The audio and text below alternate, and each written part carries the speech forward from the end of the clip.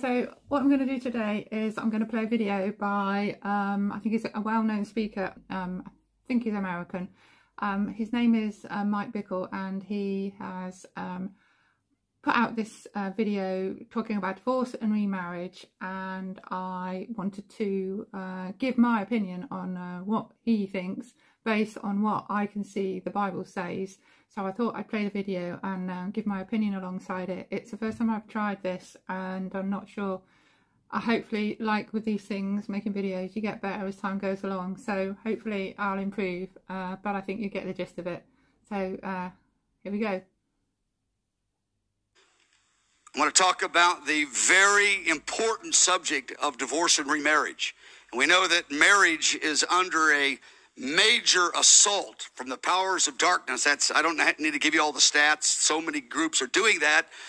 But the enemy wants to create confusion and to obscure the truth. And some people go too far, and some come up too short. And if we go too far, quote, if our standards are too high, that's not really the... So no, we don't want high standards, is what he's saying. We don't want high standards. That's going too far. That's what he's saying, basically. I believe that's what he's actually saying about people who believe in the permanence of marriage. We'll have to keep watching the video to see. Right way to say it, but I think you understand what I mean. If we have a strictness about this, that the Bible doesn't speak situations. So basically he's saying that we can't be strict about divorce and remarriage because the Bible doesn't do that. The Bible's not strict. The Bible, leaves the interpretation open to anyone to interpret any way that suits them. And there's 1,000 unique situations that we can't find a perfect application of the principle. The vast majority extreme opinion, because... Yes, there's always an application for every situation. Do you think God would inspire the Bible so that we could be confused, so that we couldn't see things clearly on this such an important subject as divorce and remarriage, which he said it's very important, it's a very important subject? Do you think God would write the Bible in such a way as to confuse us all so we don't know what's right or wrong and we don't know what we should do in any given situation? Of course God wouldn't do that. Because I believe the scripture's straightforward on the 3 or 4 key principles. The difficulty comes in the application of the unique situations. Ask the Holy Spirit. No, there's no difficulty in any application. You can give me any situation, marital situation, divorce, separation, any situation pertaining to divorce and remarriage, and I could give you an application easily, straight away from the Bible. For wisdom. Again, most of the time, the wisdom is straightforward. It's clear. Small percent is very unique, but that small percent, again, is thousands of situations. Paragraph B. The scripture, the emphasis of scripture is on the positive, the sanctity of marriage. The main burden... I don't agree with that. There are many passages in the Old and New Testament that speak negatively about the implications if you divorce and remarry. Very clearly, Jesus and Paul call divorce and remarriage adultery. That's pretty negative, isn't it? That's to put you off divorcing and remarrying. Not according to Mike. It's all positive, everything the Bible says about marriage. The burden of scripture isn't to tell us what not to do. Abstain from divorce in these situations. The burden of scripture... No, scripture just tells us that it's adultery if you divorce and remarry. Clearly, that's what scripture tells us. ...is not telling us what to abstain from, but rather painting the picture of the glory of what we're called to, which is the sanctity of marriage. Paragraph B. Therefore, divorce and remarriage, it's very limited because of the sanctity of marriage. Very limited. There's only 2 biblical reasons that's clearly laid out in the Bible for divorce. And again, this is the mainstream view of the body of Christ that I know of around the world. So he's really trying to emphasize that this is the mainstream view, i.e. the only view, the right view, because so many people believe in it. He's definitely trying to make sure that no one in that building gets to think that marriage might be permanent. The first one being adultery. And notice the first one being adultery. He doesn't even talk about the verse where adultery is allegedly mentioned. He doesn't go into detail. He does do no Bible study, doesn't look at the word, doesn't look at the application, doesn't look at the fact that Joseph and Mary were considered married even though they're betrothed. He doesn't do any Bible study at all. I was shocked, considering he's a very famous, well-known man of God, and he's supposed to have like the wisdom of age, or all the stuff he's learned in his life. He doesn't do any Bible study on that word at all. I want you faithful to put this foundation in the lives of these young people. We want them, the Lord wants them to understand the sanctity of marriage. Maybe they did not see it in their home. So he wants young people to understand the sanctity of marriage, where he's just going to blow marriage apart. He's just going to blow it totally. All he's going to say in this video is that you can get divorced and remarried, and nobody cares. And God doesn't care. Maybe it's a new idea. They've never heard it in their church. But the Lord wants us to impart this so they have clarity and they have zeal about it. And some people... Clarity? How can you say that when you're just basically going to say that you can get divorced and remarried for any reason when it comes down to it? That's what he's going to say. And yet he's saying... It's very clever, actually. The more I watch it, the more I can see what he's doing. He's making sure that we, number one, believe that we've got to be of the devil if we believe you can't get divorced and remarried and it's okay with God. And number two, we have clarity if we believe what he says. And if we don't believe what he says, then we don't have clarity. He's a very good speaker, because he can really twist your head to believe that what he's saying is what the Bible says, when it clearly isn't. It's quite scary, actually. Now, the people that have gone through a divorce and they've been remarried, that is not a time for everybody to have an opinion about what they could have, should have, or you would have done. That's not a good time to insert our opinions. It's a time, again, for grace. It's a time for mercy. It's a time for tenderness. It's a time for sensitivity. I cannot stress that. So sensitivity and tenderness towards the people who've got divorced and remarried. What about the abandoned spouse who doesn't want to lose her husband? So you're saying that a man can commit adultery, go and get remarried. The woman's at home with the kids who he's abandoned and not even paying any child maintenance. But these couple turn up in your church who are divorced and remarried, and you've got to show them tenderness and kindness and forgiveness and compassion without... I'm guaranteeing you that he is not saying that you should find out about that ex-spouse. You should find out how they are. They're sat at home having stood by their vows, and the church is supporting their husband in an adulterous marriage. Just makes me so righteous anger. I feel righteous anger listening to him speaking like this. What about these verses? I'll just read some of these verses. Romans 7 verses 2 to 3. For the woman which has a husband is bound by the law to her husband as long as he lives. But if he be dead, she is loosed from the law of her husband. So then, if while her husband is alive, she marries another man, she will be called an adulteress. But if her husband is dead, she is free from that law. So she is not an adulteress, though she be married to another man. And by implication, if she's an adulteress, he obviously also is an adulterer, the man that she's left. 1 Corinthians 7, 10 to 11. And to the married I command, yet not I, but the Lord. Let not the wife depart from her husband, but if she departs, let her remain unmarried or be reconciled. So by implication, the husband needs to stay single. Yeah, so stay single or reconcile. The husband also will need to stay single, because otherwise how can she reconcile with him? So it's very clear, all the Bible verses. We'll read Mark 10 verse 11 to 12. Whoever divorces his wife and marries another commits adultery against her, and if a woman divorces her husband and marries another, she commits adultery. So it's very clear that remarriage is adultery. He totally ignores this. We don't even get a Bible study on the verse in Matthew 19:9 and 5:32, which says you can divorce for fornication, which is very clearly fornication in the betrothal period, which the Jews would have understood, because Matthew was talking to the Jews. Once a marriage has actually been, you've actually gone through the ceremony, there's no backing out. Once you become one flesh, you go through the marriage ceremony, you leave and cleave. Once that's happened, that's it. Marriage is for life, and the Bible is clear on this. That though on one hand we want to hold the standard, but on the other hand we want to do it in a spirit of meekness and a spirit of tenderness.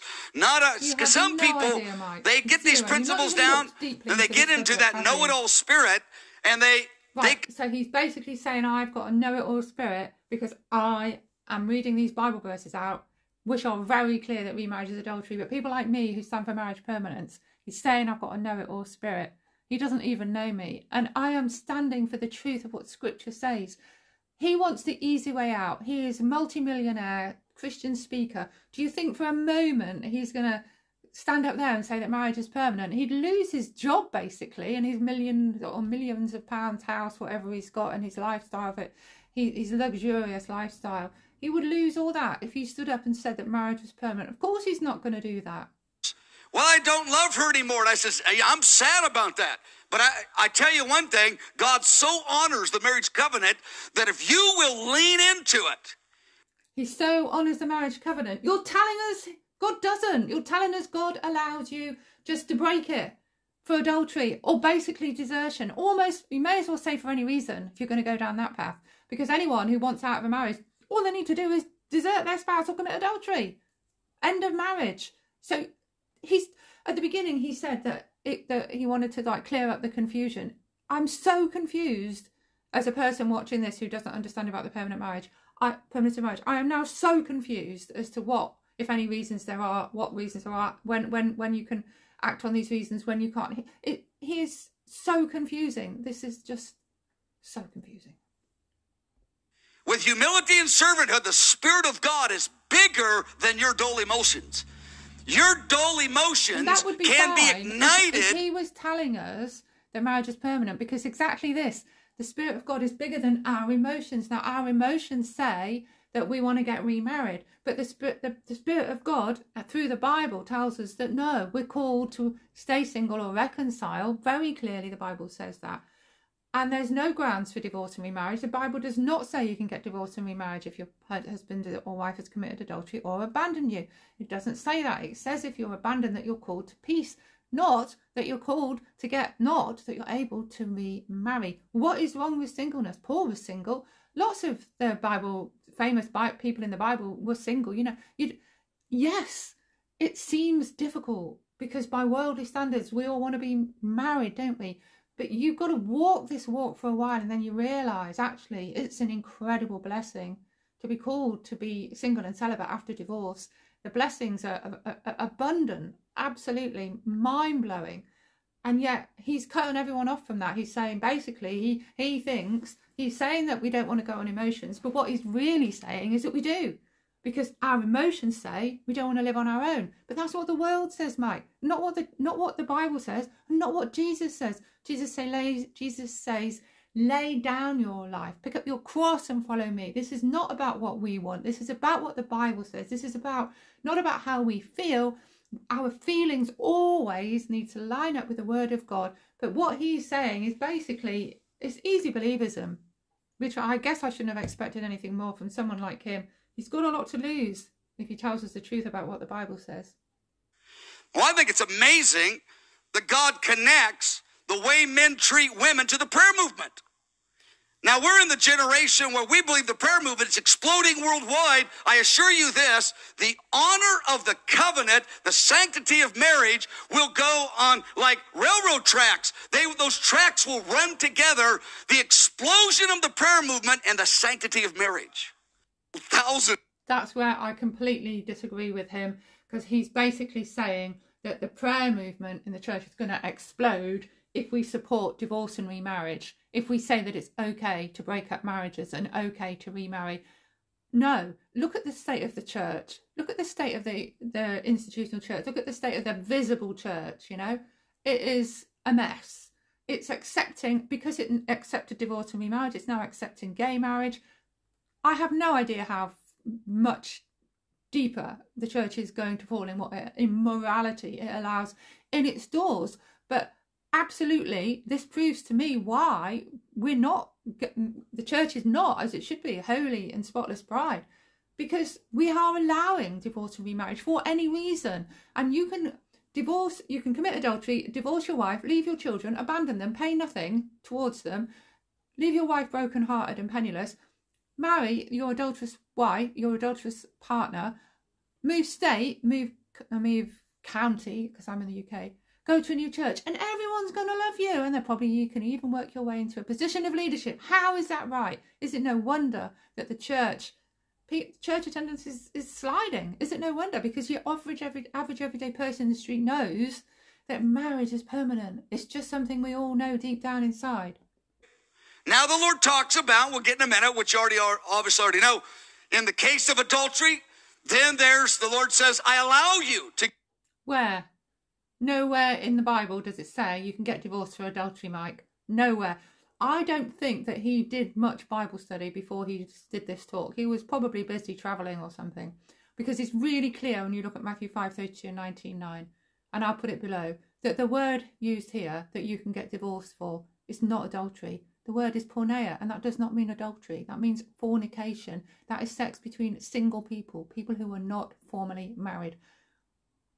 I don't even think he really took much time to plan this talk.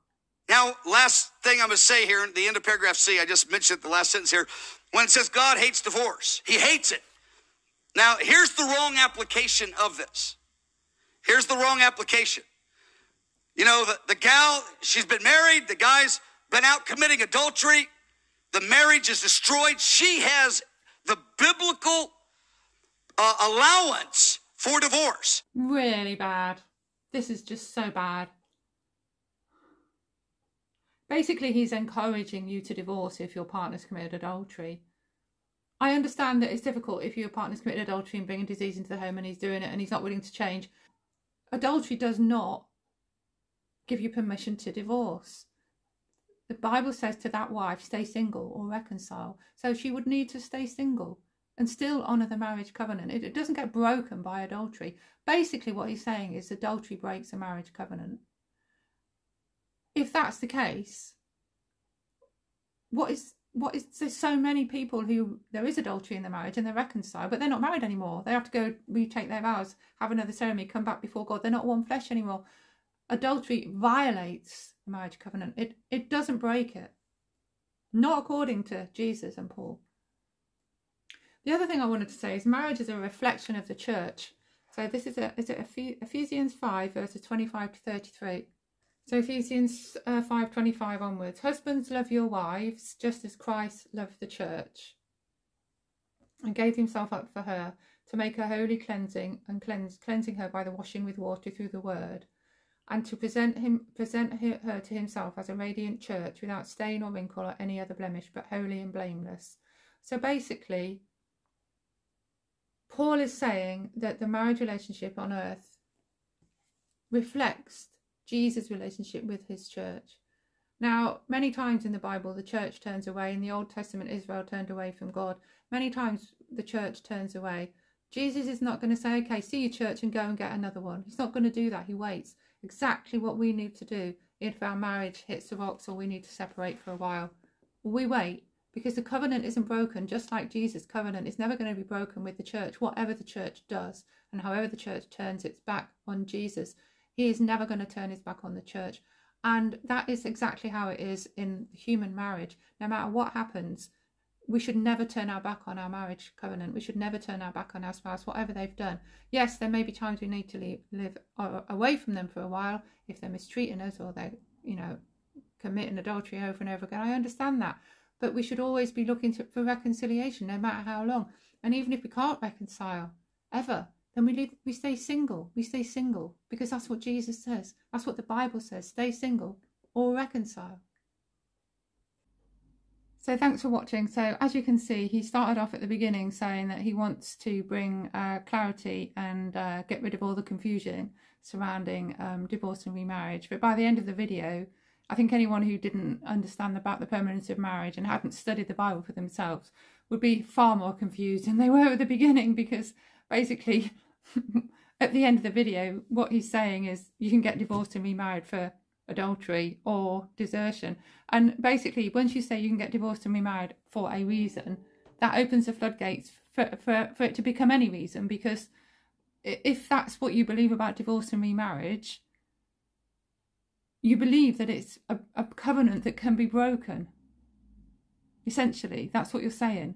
If adultery and desertion breaks the covenant, ultimately what you believe is that the covenant can't be broken. And once you believe that, it opens the door to anything, for any reason, basically, which is completely not what Jesus and Paul say in the New Testament. And that is not what God created marriage to be. When he created it, he said the two will become one flesh, and don't let man separate what God has joined together. Do you think God is going to unjoin a covenant marriage just because a man might leave his wife, or mankind in general might separate the couple for whatever reason?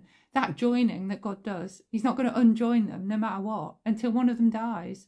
So I think that this video is just making the situation even more confusing. If you're watching it to try and find out, to try and get some clarity because you're confused, you're not going to come away knowing any better.